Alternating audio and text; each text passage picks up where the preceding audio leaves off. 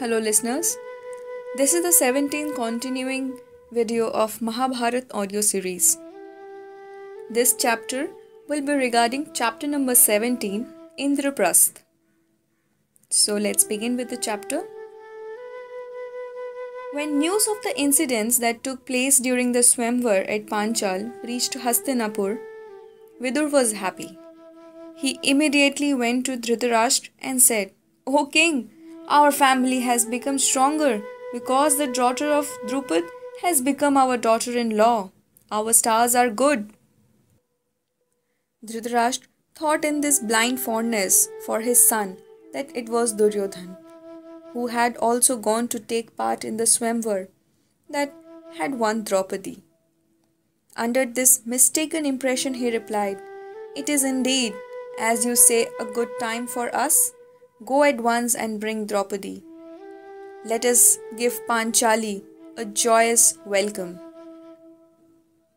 Vidur hastened to correct the mistake. He said, "The blessed Pandavas are alive, and it is Arjun who has won the daughter of Drupad. The 5 Pandavas have married her jointly, according to the rites enjoined by the Shastras. With their mother Kunti Devi, they are happy and well under the care of Drupad." At these words of Vidur, Dhritarashtra felt frustrated but concealed his disappointment. He said to Vidur with apparent joy, "O Vidur, I am delighted at your words. Are the dear Pandavas really alive? We have been mourning them as dead. The news you have now brought is balm to my heart. So the daughter of Drupad has become our daughter-in-law. Well, very good." Duryodhan's jealousy and hatred redoubled when he found that the Pandavas had somehow escaped from the wax palace, and after spending a year initio had now become even more powerful on account of the alliance with the mighty king of Panchal. Duryodhan and his brother Dushashan went to their uncle Shakuni and said in sorrow, "Uncle, we are undone. We have been let down by relying on Puruchan.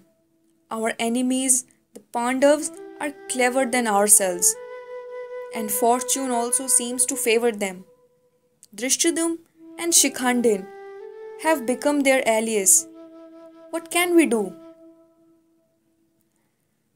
Karna and Duryodhan went to the blind Dhritarashtra. Duryodhan said, "You told Vidur that better days were ahead of us.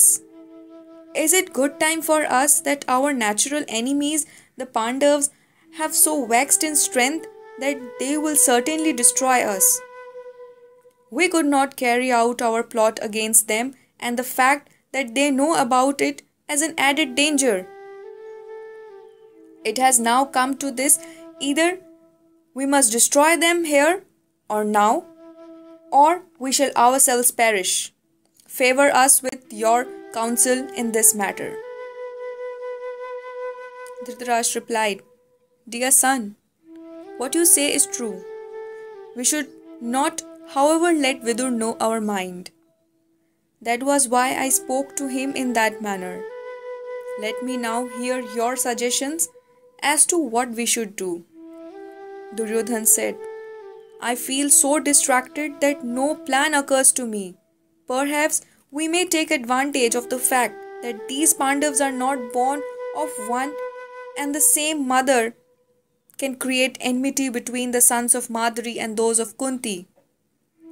We can also try to bribe Drupad into joining our side.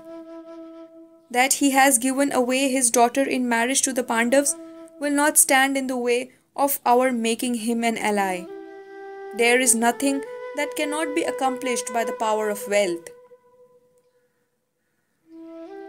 Karna smiled and said, "This is but futile talk." Duryodhan continued, "We should somehow make sure that the Pandavas do not come here and demand of us the kingdom that is now in our possession. We may commission a few Brahmins to spread inconvenient rumors in Draupad's city and severely tell the Pandavas that they would meet with great danger if they were to go to Hastinapur. Then the Pandavas would fear to come here, and shall be safe from them. Karna replied, "This too is idle talk. You cannot frighten them that way." Duryodhan continued, "Can we not create discord among the Pandavas by means of Draupadi? Her polyandrous marriage is very convenient for us. We shall arouse doubts and jealousies in their minds through the efforts of experts in the science of erotics. We shall certainly succeed. We can get a beautiful woman to beguile some of the sons of Kunti and thus makes Draupadi turn against them. If Draupadi begins to suspect any of them, we can invite him to Hastinapur and use him so that our plan prospers." Karna laughed this also to scorn. He said, "Ha ha, none of your proposals is any good. You cannot conquer the Pandavas by strategies. When they were here and were like callow birds with undeveloped wings, we found we could not deceive them. And you think we can deceive them now, when they have acquired experience and are moreover under the protection of Drupad? They have seen through your designs. Stratagems will not do hereafter. You cannot sow decisions among them. You cannot bribe the wise and honorable Drupad. He will not give up the Pandavas on any account. Draupadi can also never be turned against them. Therefore, there is only one way left for us, and that is to attack them before they grow stronger and other friends join them. We should make a surprise attack on the Pandavas and Draupad before Krishna joins them with his Yadav army. We should take the heroic way out of our difficulty, as befits Kshatriyas. Trickery will prove useless." Thus spoke Karna. Dhritarashtra could not make up his mind. The king therefore sent for Bhishma and Drona and consulted him. Bhishma was very happy when he heard that the Pandavas were alive and well as guests of King Drupad of Panchal, whose daughter they had married. Consulted on the steps to be taken, Bhishma, wise with the ripe knowledge of right and wrong, replied, "The proper course will be to welcome them back and give them half the kingdom. The citizens of the state also desire such a settlement. This is the only way to maintain the dignity of our family. There is much loose talk not creditable to you about the fire incident at the wax house. All blame, even all suspicion, will be set at rest if you invite all the Pandavas and hand over half kingdom to them. This is my advice." Drona also gave the same counsel and suggested sending a proper messenger to bring about an amicable settlement and establish peace. Karna flew into rage at this suggestion. He was very much devoted to Duryodhan and could not at all bear the idea of giving a portion of the kingdom to Pandavas. He told Dhritarashtra, "I am surprised that Drona, who has received wealth and honors at your hands, has made such a suggestion. A king should examine critically the advice of his ministers before accepting or rejecting it." At these words of Karna, Drona, his old eyes full of anger, said, "O wicked man, you are advising the king to go on the wrong path? If Dhritarashtra does not do what Bhishma and myself had advised, the Kauravas will certainly meet with the destruction in the near future." Then Dhritarashtra sought the advice of Vidur, who replied, "The counsel given by Bhishma, the head of our race, and Drona, the master, is wise and just and should not be disregarded. The Pandavas are also our children, like Duryodhan and his brothers. You should realize that those who advise you to injure the Pandavas are really bent upon the destruction of the race. Drupad and his sons, as well as Krishna and the Yadavs, are staunch allies of the Pandavas. It is impossible to defeat them in battle. Karna's advice is foolish and wrong. It is bruited abroad that we tried to kill the Pandavas in the wax house. And we should first of all try to clear ourselves of the blame. The citizens and the whole country are delighted to know that the Pandavas are alive, and they desire to see them once again. Do not listen to the words of Duryodhan.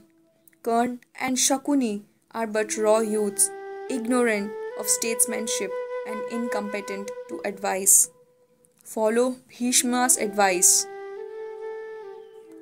In the end, Dhritarashtra determined to establish peace by giving half the kingdom to the sons of Pandu.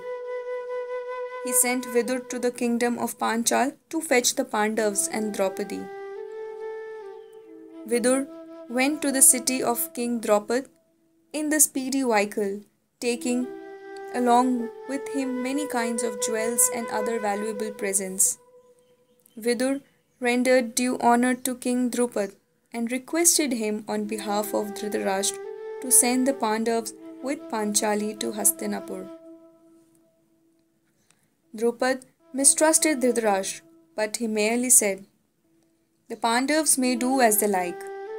Vidur went to Kunti Devi and prostrated himself before her. She said, "Son of Vichitravirya, you saved my sons. They are therefore your children. I trust you. I shall do as you advise." She was also suspicious of Dhritarashtra's intentions. Vidur thus assured her, "Your children will never meet with destruction. They will inherit the kingdom and acquire great renown. Come, let's go." At last, Drupad also gave his assent, and Vidur returned to Hastinapur with the Pandavas, Kunti, and Draupadi. In jubilant welcome of the beloved princes who were returning home after long years of exile and travail, the streets of Hastinapur had been sprinkled with water and decorated with flowers. And, as had been already decided, half the kingdom was made over to the Pandavas, and Yudhishthira was duly crowned king. Dhritarashtra blessed the newly crowned Yudhishthira and bade him farewell with these words: "My brother Pandu made this kingdom prosperous. May you prove a worthy heir to his renown. King Pandu delighted in abiding by my advice. Love me in the same manner. My sons are wicked and proud. I have made this settlement so that there may be no strife or hatred between you. Go to Indraprastha and make it your capital. Our ancestors, Pururavas, Nahusha, and Yayati, ruled the kingdom from there. That was our ancient capital. Re-establish that and be famous." In this manner, Dhritarashtra spoke affectionately to Yudhishthira. The Pandavas renovated that ruined city, built palaces and forts, and renamed it Indraprastha. And it grew in the wealth and beauty and became the admiration of the world. The Pandavas ruled there happily for 36 years with their mother and Draupadi, never straying from the path of Dharma. Chapter 17 finishes here. Keep listening Mahabharat in the next video series.